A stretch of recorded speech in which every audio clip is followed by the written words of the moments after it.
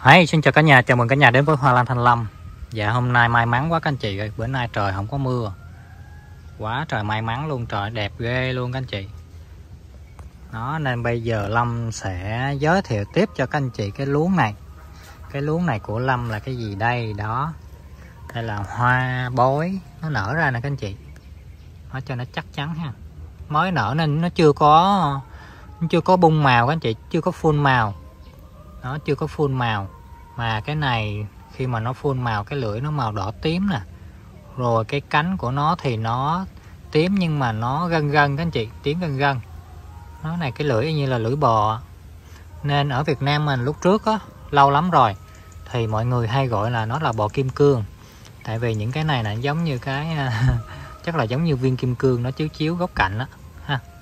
Còn ở bên Thái Lan cây giống lúc trước Lâm nhập á là người ta để tên là Rabbit Prince, tức là hoàng tử thỏ. Nhưng mà bây giờ gọi theo Việt Nam mình đặt cũng được các anh chị, bò kim cương đi ha. Hoa nó ú nầu thiệt là đẹp luôn. Cái này hoa bói nè các anh chị, cây cỡ này đó, dưới gốc lên hai vòng gốc đẹp quá. Cái này nó thơm các anh chị nha, cái này nó thơm nhẹ, cây tầm hơn gang tay các anh chị đó, cây tầm hơn gang tay, nó thơm nhẹ các anh chị, có mùi thơm. Nói chung là nó có mùi thơm, cũng rất là đáng để sưu tầm. Cái này Lâm trồng hoàn toàn là bằng than đó, rễ ra nè các anh chị ghê không, hoàn toàn là bằng than. Nên các anh chị nào mới chơi á, mua những cái loại bằng than này về rất là dễ chăm. Cái này á thì sau này các anh chị cứ bỏ thân tăng chậm vô, rồi các anh chị một năm đến 1 năm rưỡi các anh chị thay chậu cũng được. Mà tới đó thì Tâm sợ là nó ra nó đẻ con nhiều quá thì nó chặt đó, nên cái này mình có thể treo nữa là qua Tết luôn, qua Tết rồi mình hãy sang chậu cũng được cho nó đẻ nhiều.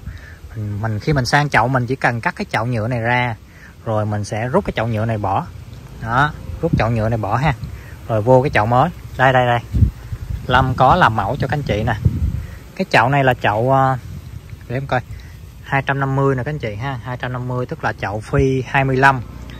Chậu của Lâm đẹp lắm nha, nhựa cứng và bóng nè, ở dưới có hoa văn nữa. Mình treo mình nhìn lên, nó từ dưới mình nhìn lên cái vàng cũng đẹp nữa.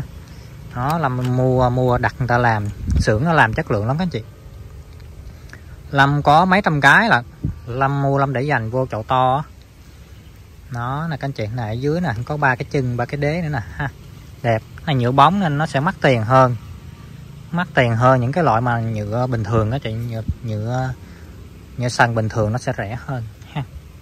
Đó Lâm vô vậy nè các anh chị. Đó này là 3 chậu nè, chỉ cần rút chậu cũ ra rồi bỏ vô chậu phi 25 nha. 3 chậu nó sẽ đi 3 hướng của mình. Nó vài bữa nó đẻ ra nó tròn nguyên cái chậu luôn, đẹp lắm nè. Vài bữa nó sẽ ra vòi. Trên này nè các chị, thắt ngọn là chuẩn bị ra vòi nè.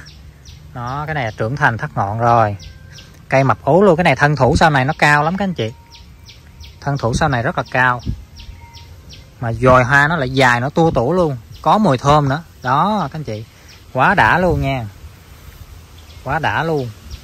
Thì các anh chị nào mua combo 3 chậu á, bán combo cho nó dễ các anh chị, combo cho nó dễ ha. Tại vì á khi mà mình mua một loại về nhà các anh chị, thường là các anh chị ít khi nào các anh chị mua một chậu về treo lắm. Tại vì thường là các anh chị mua 3 chậu nè, rồi 6 chậu, rồi 9 chậu, rồi hoặc là 5 chậu, vậy các anh chị vô chậu to. Đó nên Lâm thường là Lâm bán combo như thế này. Với lại khi mà bán combo như thế này một loại á, Lâm sẽ dễ đóng hàng cho các anh chị.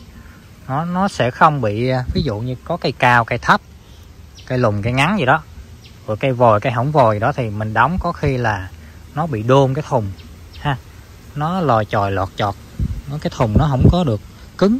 Đó nên khi mà Lâm gửi từ 3 cây như thế này nè, Lâm đóng thùng rất là cứng luôn, là các anh chị về các anh chị gỡ ra cẩn thận nha.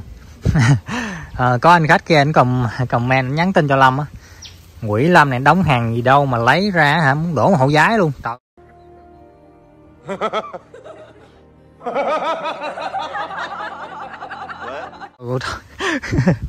Giả ngoan cái anh này, anh nói chuyện mắc cười, thiếu tiếng hài ghê luôn á. Thôi thiệt á, các anh về lấy chưa kịp đổ một hậu giái là Lâm đây Lâm đổ trước rồi. Tức là Lâm đóng rất là kỹ nha, Lâm đóng hàng rất là kỹ luôn, Lâm độn giấy rồi rất là nhiều luôn. Đó, Lâm độn giấy rất là nhiều rồi, dán keo kia Bởi vậy ảnh gỡ ra cả buổi trời, cái anh nói vậy, ảnh chọc Lâm á. Đó, mắc cười. Hài, anh này anh hài anh khách, nhiều anh khách hài lắm, mắc cười lắm, vui vẻ. Nè các anh chị, nè mầm gốc lên nè. Đó, này là bò kim cương, mình gọi vậy đi ha. Thì combo 3 chậu của mình là nhiêu các anh chị? Cũng giống như mấy lần khác, combo 60.000 một chậu, nhưng mà combo 3 chậu thì Lâm sẽ tính giá là 175.000 đi. 175.000 tức là có 50 mấy ngàn chậu à.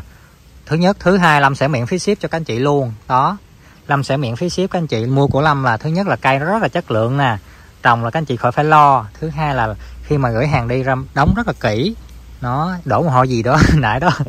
Rồi thứ ba nữa là các anh chị sẽ được miễn phí ship ha. Còn các anh chị nào muốn Lâm đóng kèm theo cái chậu như về nhà mình ghép vô luôn không? Nếu mà các anh chị mua luôn cái chậu này đi thì Lâm sẽ nguyên hết cái đơn của mình 190 đi ha, 190 đi.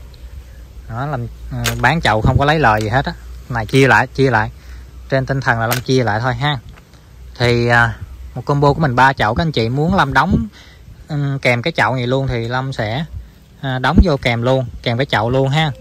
Đóng kèm cái chậu luôn. Về nhà các anh chị chỉ cần rút cái chậu nhỏ này ra, chậu phi 12 này ra thôi nha. Rồi các anh chị vô chậu to, rồi cứ bỏ vòng miếng than, vài miếng than thôi. Nhà có than hay vỏ thông gì cũng được nha. Đó, đã lắm. Này, dòm cái chậu dễ thương lắm các anh chị, tròn tròn nè. Cái này chậu bí nha, chậu bí mà loại bí bóng mà có hoa văn như thế này nữa, rất là đẹp luôn. Đó, các anh chị nào không có chậu thì Lâm chia lại luôn nha, chia chậu luôn. Tính ra nhiêu?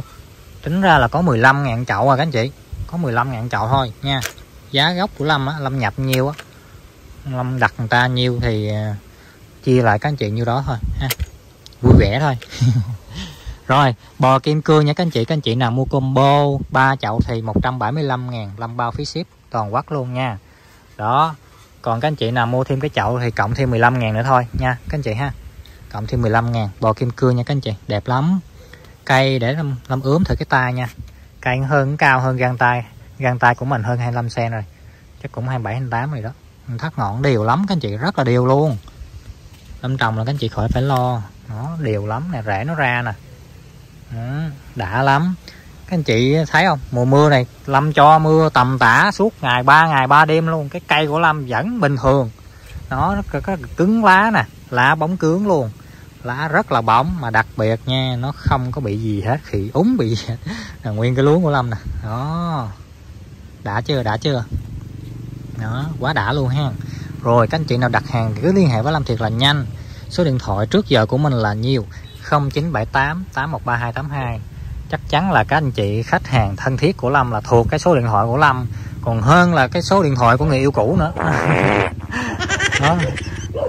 Lấy cái số điện thoại của Lâm là thuộc còn hơn số điện thoại người yêu cũ là hiểu rồi ha. Đó, tối ngày cứ điện thoại cho Lâm không mà nhắn tin cho Lâm còn hơn nhắn tin cho người yêu nữa. Rồi các anh chị nào đặt hàng nhanh tay nha. Cái loại này á thật sự là nó không có nhiều các anh chị ha. Lâu ví dụ như lúc trước là Lâm nhớ là khoảng 4 năm về trước á, là có một lần, rồi sau này đứt giống luôn. Lần này có lại là mà ít vườn có cái loại này lắm các anh chị. Đó, ít vườn có, nó không phải là bò tím bây giờ thân thủ nó không có đẹp bằng vậy đâu. Đó, Lâm thích cái loại này hơn bò tím nhiều lắm, tại vì cái hoa nó sáng nè, lại nó có mùi thơm nhẹ nữa, mình rất là thích. Đó, hoa bói thôi nha, cái này hoa bói, mốt cắt hoa bói mốt nó ra tuốt ở dưới này nó đã lắm. Lâm hy vọng là các anh chị sẽ ủng hộ Lâm cái luống này. Nhiệt tình nha các anh chị nha. Đó, nhiệt tình vui vẻ nha. Đó, quá đã luôn. Thì các anh chị nào đặt hàng ha, một lần nữa số điện thoại của Lâm là 0978 813 282, Hoa Lan Thanh Lâm.